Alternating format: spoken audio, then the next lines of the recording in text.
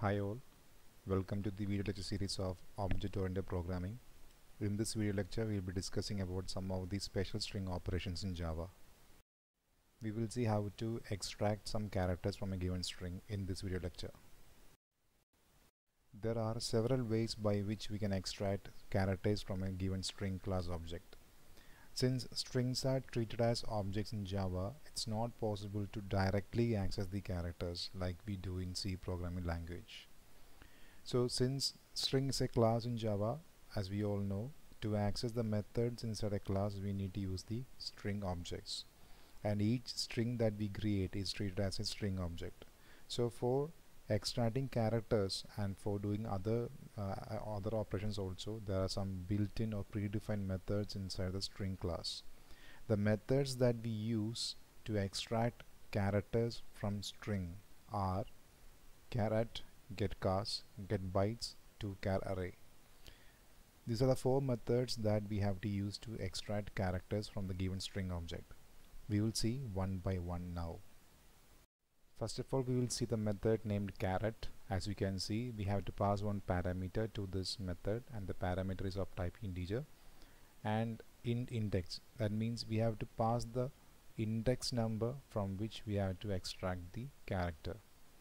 So when we call this method, we have to give an integer number as a parameter, and that parameter indicates the index number of the character that we have to extract.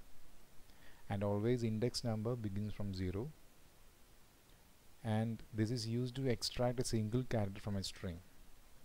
So whenever we have to extract only a single character, only one character from the given string, we have to make use of this method. We will see an example right now. In this example, we have created a string literal, that is str, and the value of that string is welcome to string handling guide.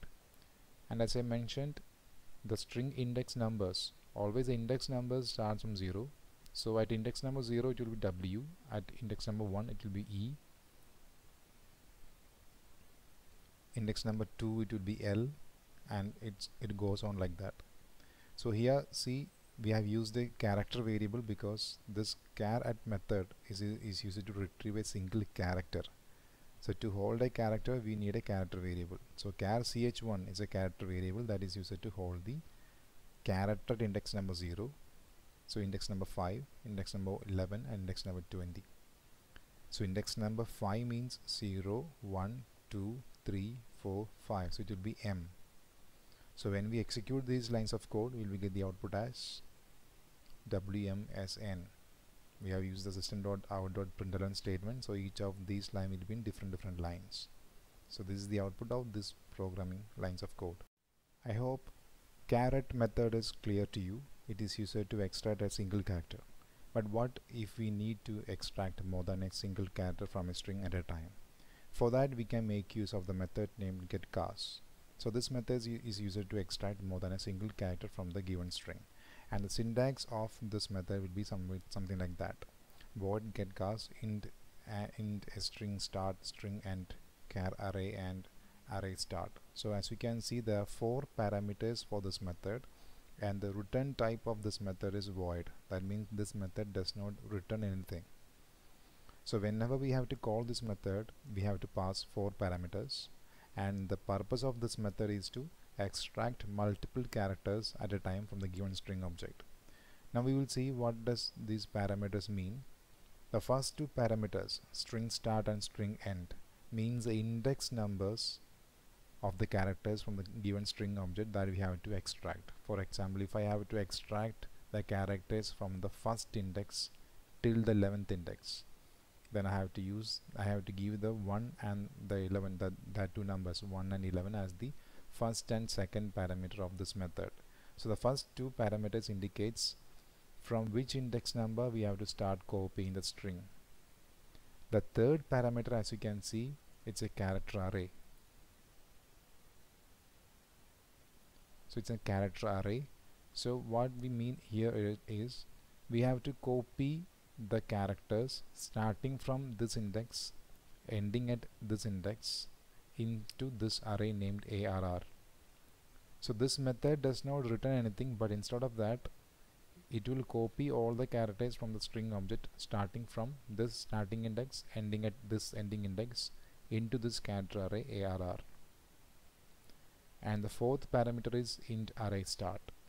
That is, if we want to copy and paste the characters starting from string start ending at string end from a particular index inside this array, then we can make use of the fourth parameter. Suppose I have a string named s. Inside that s there is a lengthy string. I have to copy the index characters from index number 1 to 5. So it will be copying the characters from index number 1 to 5 from the given string s. And if I want to copy and paste those characters from index number 10 inside the array ARR, I must mention the index number 10 here. So the fourth parameter is used to indicate a starting point inside the array from which this pasting of characters must take place. We will see an example right now. And before that, this array ARR must be large enough to store the substring. That means if size of the array is only 5, and if you have mentioned more than 5 characters to be extracted, in that case the remaining characters will not be stored inside the array. So the array that we are going to use to store the substring must be large enough to hold the substring, otherwise the remaining characters will be ignored. So in this example, as you can see, str is equal to hello world, and I have declared a new array of character type, and its size is mentioned as 4, so it is capable of storing only 4 characters. And I have used the Getcast method where str is the string object. So to call the method Getcast, I have to use object name dot class name. So we are calling that method, and see the first and we have mentioned the starting index number and the ending index number. So here index number 1, the first matter 1 means I have to start extracting from the index number 1 of str. So str1 is e, so I have to start extracting from e, and I have to go up to 5 excluding 5, index number 5. So index number 5 will be, index number 1 is e, 2 is l, 3 is also l, 4 is o, and 5 is space. So starting from the index number 1, I have to go up to index number 5 but without including it.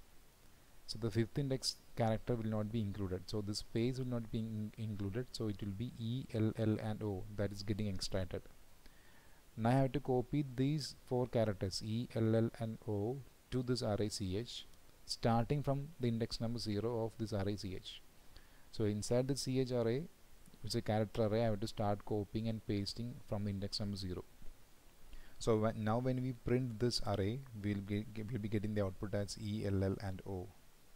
I hope it is clear. So this fourth parameter, here it is 0, that means I have to copy and paste the characters from the index 0 of the array ch. If this fourth index or fourth parameter was something else other than 0, say 2, then all the characters e, l, l, o will get pasted only from index 2 of the array ch. That is the meaning, or that is the use of this fourth parameter. This is the output of the previous program. As you can see, we're getting the output as e, l, l, o. So here, even though the end index number is mentioned as 5 and the index number 5 is pointing to this character, that is space, that character will not be included. So the Getcast method starts copying, or that starts creating the substring from the starting index, and it will go up to the ending index mentioned, but it will not include the character at the end index. So here the index number 1 belongs to the character e, then 2, 3 and 4, and 5 is the space. So up to this point we have to copy, but the fifth index character, which is the space, it should not be included, so it will not be copied. Only the characters e, l, l and o will be copied, and it will be pasted inside the array named ch from index number 0 of the array ch. So far we discussed 2 methods. They are caret, which is used to extract only single character from a string object, and then we discussed about Getcast, which is used to extract multiple characters at a time. Now what if you want to extract some characters from the given string, and if you want to represent those characters in their ASCII values or in their byte values? For that we need to use the method named GetBytes. So this method extracts the characters from the string object and then convert those characters into their into a byte array. So the syntax of using this method is byte get bytes. As you can see, the return type is not void here.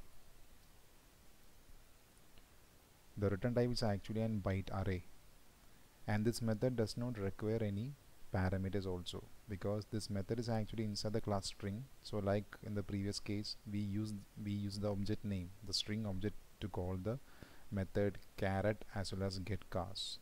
Suppose str is the string object name, then str.getCars or str.caret. That is a syntax of calling a method by using the object. Similarly, this method can also be used or can also be invoked by using the string object. So this method does not require any parameter, but it returns a byte array. So whenever we call this method, we need to use a byte array to hold the result this method is going to return.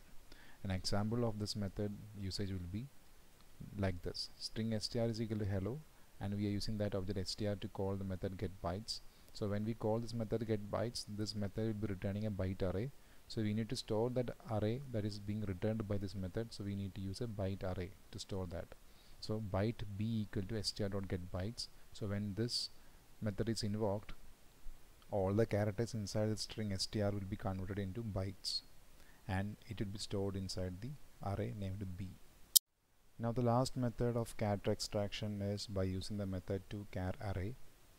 This method is actually an alternative of getCars method, in which we are getting the characters from the string object. Here in this method, when we use this method, it converts all the characters in the given string object into an array of characters. That means this method will be returning an array consisting of all the characters inside the given string. In the getCars method, we can specify from which index number we have to extract the characters and create the array. In this case, in toCharArray, we'll be converting all the characters. There's no option for mentioning the starting index and end index. Here, this method, when we use this method, all the characters inside that string object will be converted into and stored in an character array. And it is the best and easiest way to convert a string into a character array, because we don't have to specify any starting index or end index, or we don't have to mention any array name, etc. Just call the method. This method will return back the character array or array of characters from the string object. Syntax of this method is char array toCharArray. So here, as we can see, the method does not require any parameter, but it returns an array of characters. We'll see an example right now. So here str is equal to hello world, and we have used this character array because when we call this method toCharArray, it is going to return a character array. So we need to store that somewhere. So for that, we have to use a character array here. So char ch is equal to str.toCharArray means it will convert all the characters, or it will convert this entire string str into an array of characters. And when we print that character array ch, we will get the output as hello world. But the thing is, the result will be here. It's not possible to access each character by str of 0, str of 1, str of 2, etc., because str is actually a string object. So when we convert that string object into an array of characters, now we can access each character one by one. Like ch of 0 will be h, ch of 1 will be e, ch of 2 will be l, likewise. Otherwise, we have to use the caret method, str.caret of 0, str.caret of 1, etc., like that. So when we use this toCharArray method, it will convert all the characters into a character array. Then we can do the array operations for handling or for doing anything based on this object or string object. So we are actually converting the string object into a character array. That's the importance of this method. We shall conclude now. In this video lecture, we discussed 4 different ways of extracting characters from a string. They are getCars method, getBytes method, caret method, and toCharArray method. These are the 4 most commonly used methods for extracting characters from a given string. That is all in this video lecture. Thank you so much.